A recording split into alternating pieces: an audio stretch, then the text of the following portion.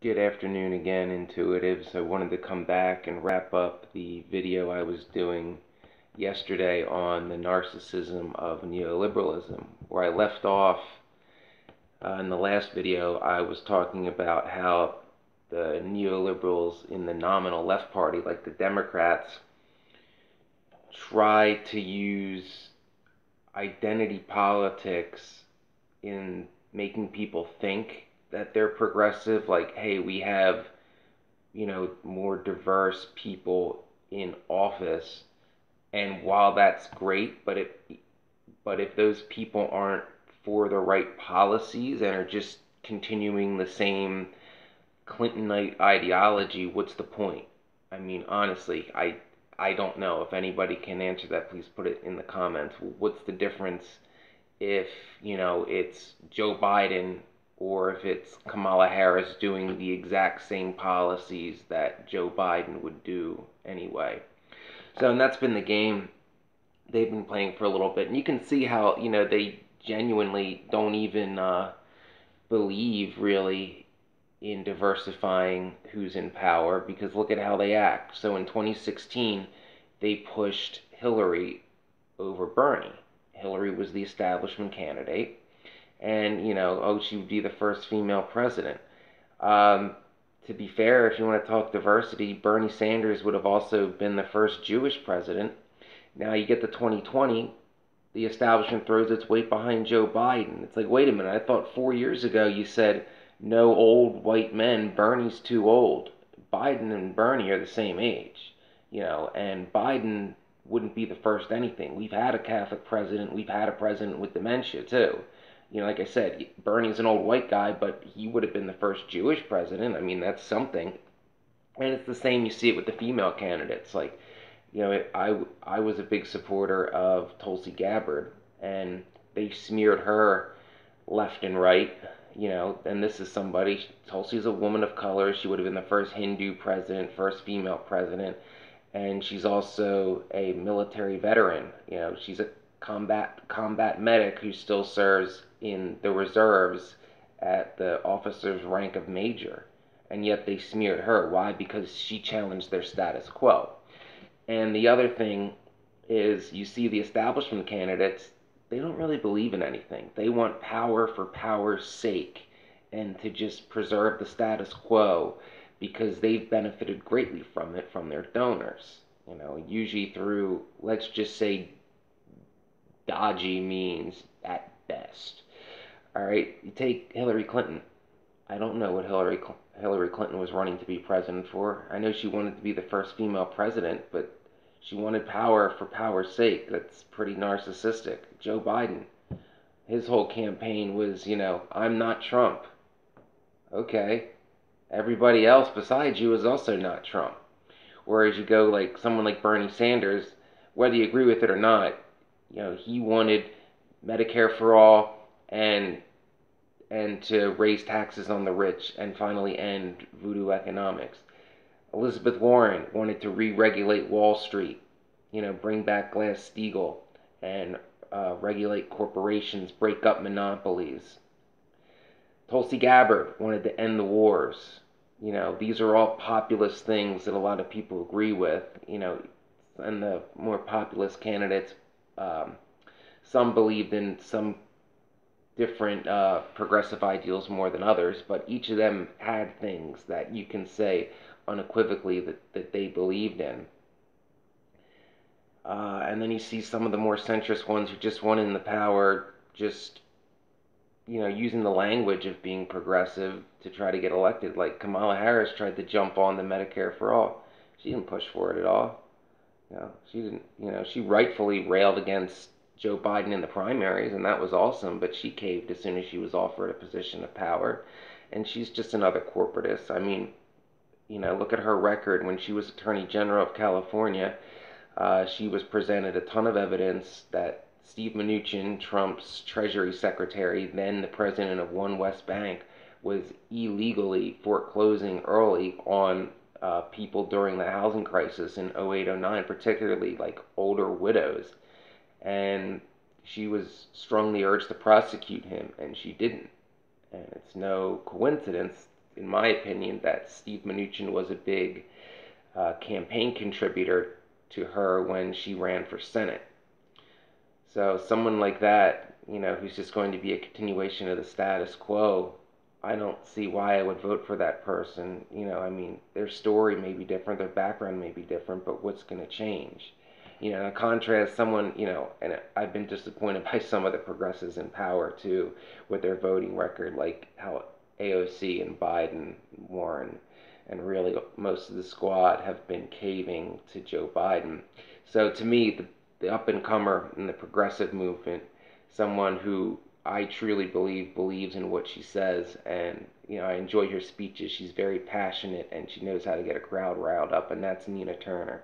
I would love to vote for Nina Turner someday. I think she would bring real change, and I don't think she's corruptible. I really don't. I think if she was going to sell out, she would have done it by now. So there's someone, that those of us that believe in more progressive ideals still have hope in. That's our new hope. If you want to use Star Wars terminology, which I'm not that into, but it's popular, so I've got to play the popular game once in a while, even as an INFJ. All right. Now, why I mention all this is what happens when you have neoliberalism.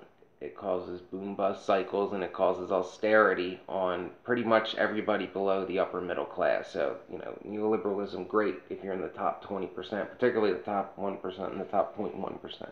But, you're doing pretty good if you're in the top 20%. Everybody else, there's austerity, and the opportunity that was there during the post-war consensus isn't there for you anymore. So the working class lost their union jobs.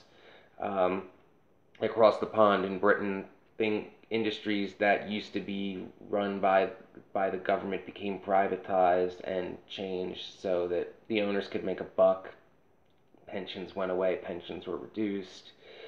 There was talk of selling off pieces of the NHS even. Don't do that. Trust us. Don't do that. There's a reason why the United States is the only Western democracy that has privatized healthcare. If it was the greatest ever, why are we ranked 17th? Why do we pay double what we pay? Why are we the only nation that does it that way? Well, the answer to that's money in politics.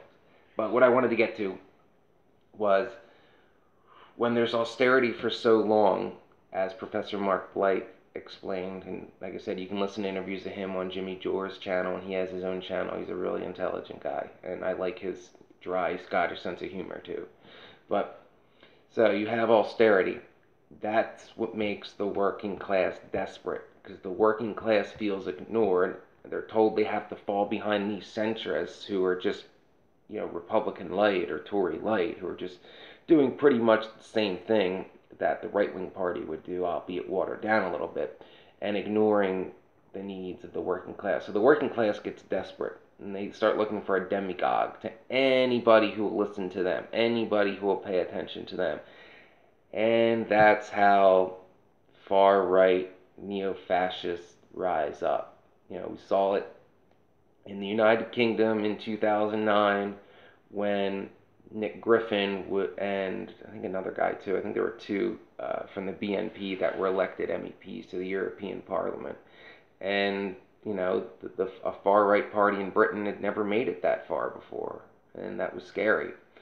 I remember seeing the documentary because a friend of mine was a part of it. A friend of mine from college who was from the UK had something to do with the whole Battle for Barking documentary years back when old fat Hitler tried to win the parliament seat in Barking and Dagenham, and he was defeated.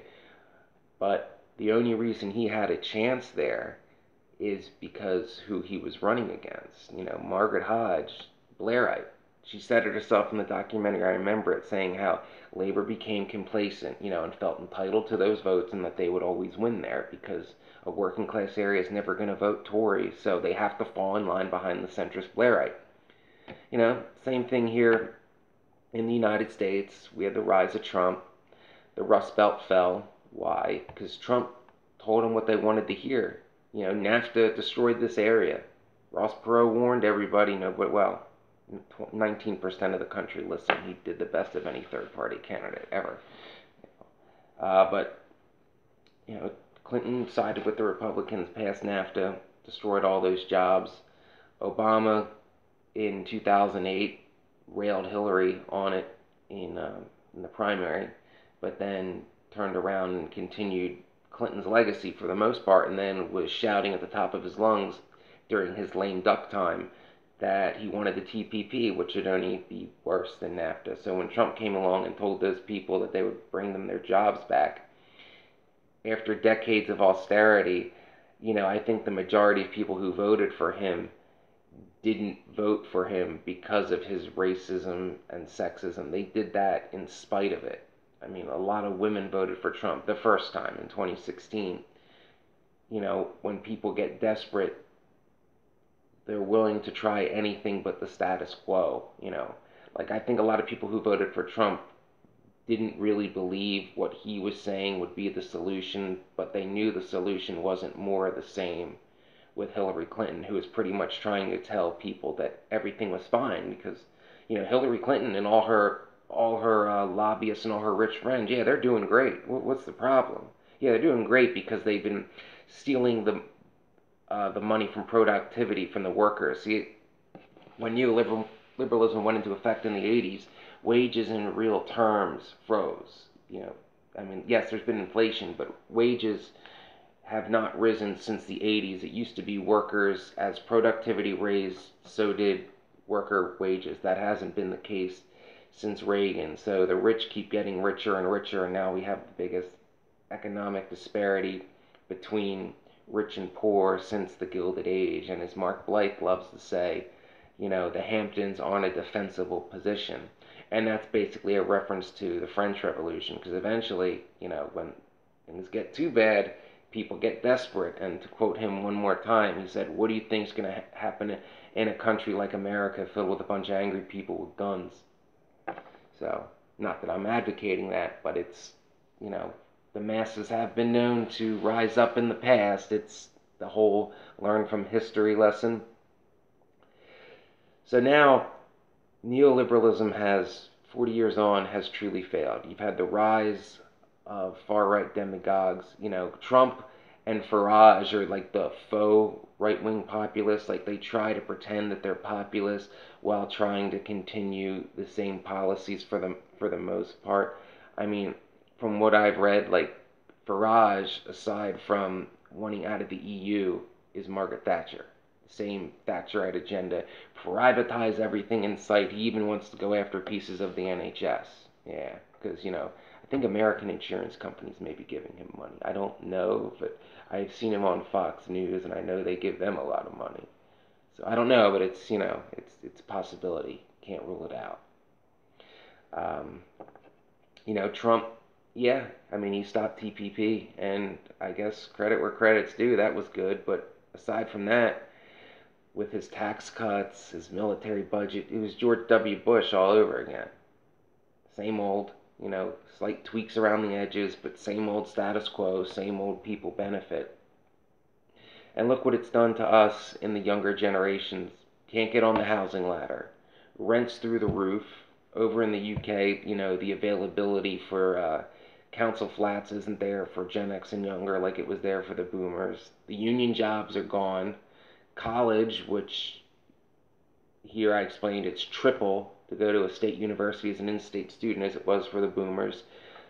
Pensions, those are just for boomers. 40-hour work week, boomers only. It seems that everything that they told us to work for our whole lives, and for a lot of us, we did exactly what they said because they're the all-knowing boomers. After doing exactly what they said, we got nothing, and they're like, "Well, what's the problem?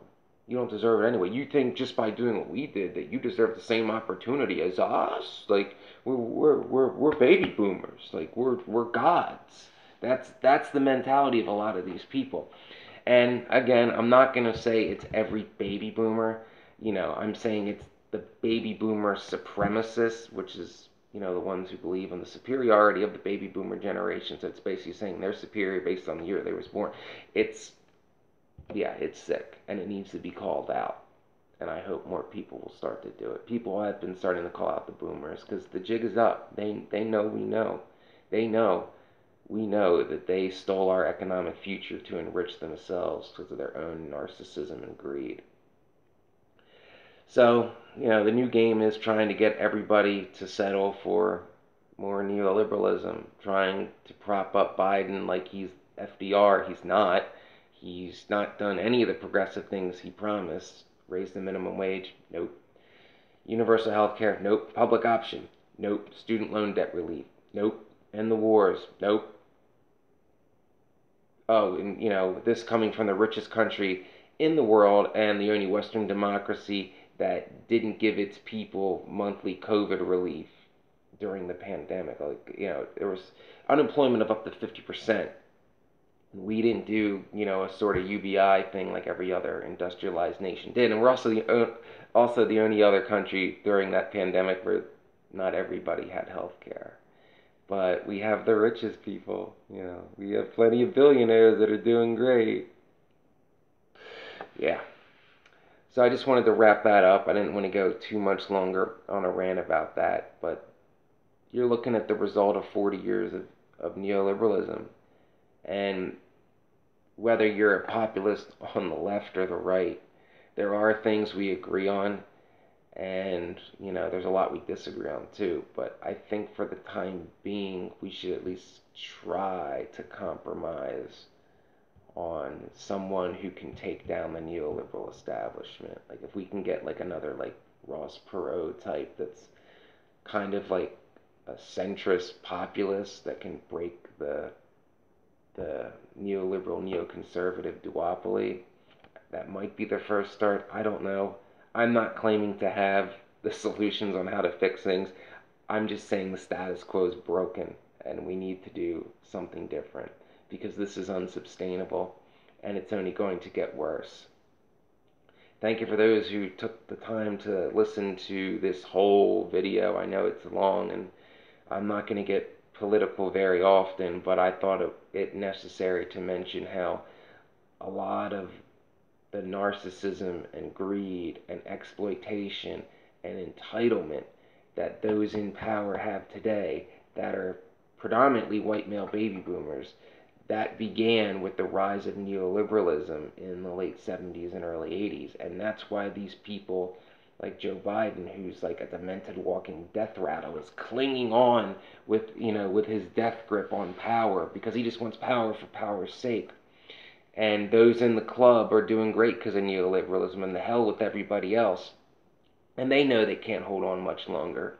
It's the boomer generation that's holding the neoliberal status quo together, and they're getting up there in age. That's the thing about them. Like everybody's like, oh well, no, they're not. They think, well, demographics never change that much. Yeah, there hasn't been a boomer born since 1964. There will come a day where they won't be around anymore.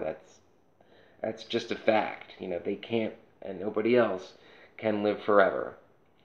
So thanks for supporting the channel. Please like and subscribe.